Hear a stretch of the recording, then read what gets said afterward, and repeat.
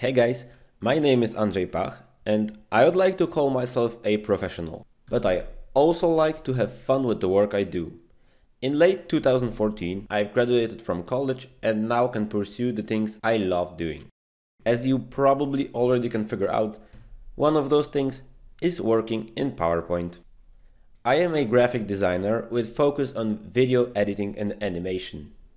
I'm a top-rated seller on Fiverr, and recently I've also opened up a YouTube channel to post useful tutorials there. As you can see, I try to produce here high-quality videos with a consistent design across all of them.